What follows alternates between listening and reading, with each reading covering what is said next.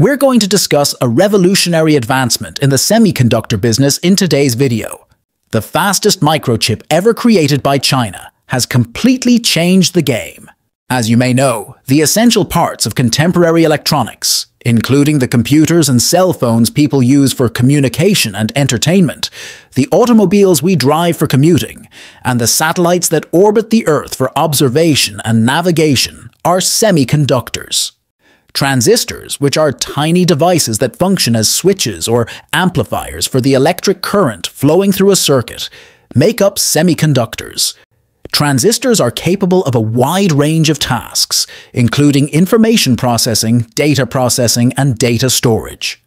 Nanometers, or 1/1000th of a meter, is the unit of measurement used to describe the size, performance, and efficiency of semiconductors. The space between transistors on a semiconductor chip is referred to as its size. More transistors can fit into a chip of a smaller size, making the chip quicker and more powerful.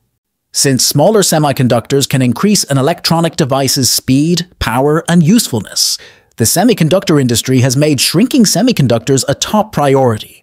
Taiwan Semiconductor Manufacturing Company, TSMC, has dominated the semiconductor business for the past few decades. The semiconductor industry produces the chips that power various electronic gadgets. The largest contract chip maker in the world, TSMC provides chips to numerous high-profile tech companies who design their own processors but outsource the production process, including Apple, Nvidia, and Qualcomm.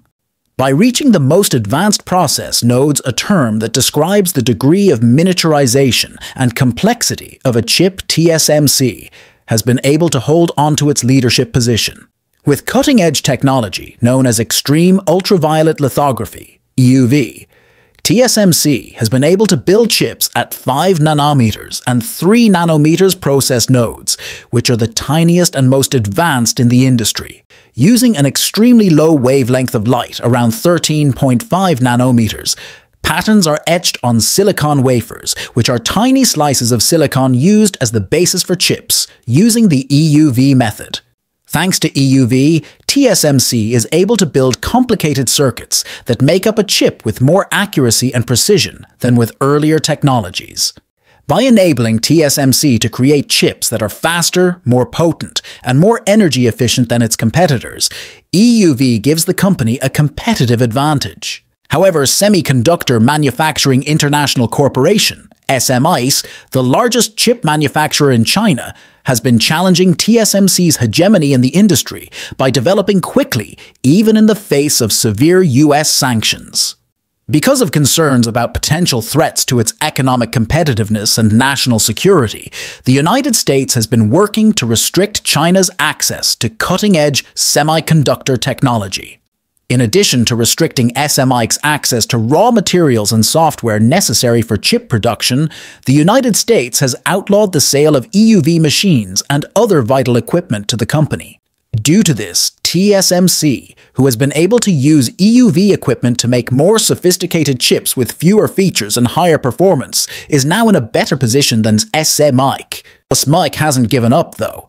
It has been producing devices at a quasi-7 nm process, which is comparable to TSMC's 7 nanometers process in terms of performance and efficiency, utilizing an older method called deep ultraviolet lithography, DUV. This is an amazing accomplishment, since DUV requires more layers of masks and exposure durations than EUV, and is far more complicated and expensive. In addition, SMIC has built new fabrication facilities around China, employed thousands of engineers and scientists, and made significant investments in R&D. The Chinese government, which has made the growth of the homegrown semiconductor industry a strategic priority, has also backed SMIC, and SMIC has advanced even more at this point. The Financial Times recently reported that SMIC is establishing new production lines to produce 5 nm chips for Huawei, another massive Chinese tech company that is the target of US sanctions. This would offer Huawei a competitive advantage in the smartphone market and put SMIC on par with TSMC's existing technology.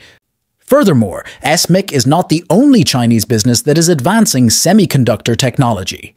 Recently, a Chinese-US research team produced the first graphene semiconductor in history, a working gadget composed of a single layer of carbon atoms. A substance with remarkable qualities including excellent conductivity, flexibility, and strength is graphene. It has the ability to completely transform the electronics industry by enabling chips that are quicker, smaller, and more energy efficient. What does all of this signify for technology's future? Soon. This indicates that China is closing the gap on the United States and Taiwan in the semiconductor competition and could soon overtake them. It indicates that China is lessening its reliance on outside suppliers and growing more independent and self-sufficient in the manufacture of essential parts for its IT sector. It indicates that China is becoming more powerful and influential on the international stage, providing consumers and companies with more options and more affordable costs. Furthermore, it indicates that China is expanding its doors for creativity and innovation in order to produce new goods and services that the entire globe may find useful. Even so, it also means that as both countries fight for technological leadership and domination, tensions and competitiveness between them will rise. It implies that as more data and information are processed and stored on chips, the risks and difficulties related to cybersecurity, privacy, and ethics would rise. Also, since chips are affecting more areas and facets of our lives, the stakes and effects of technological advancement will be greater. So what do you think about China's semiconductor breakthrough? Do you think it is a good thing or a bad thing for the world? Let us know in the comments below, and don't forget to like, share, and subscribe. Thank you for watching, and see you next time.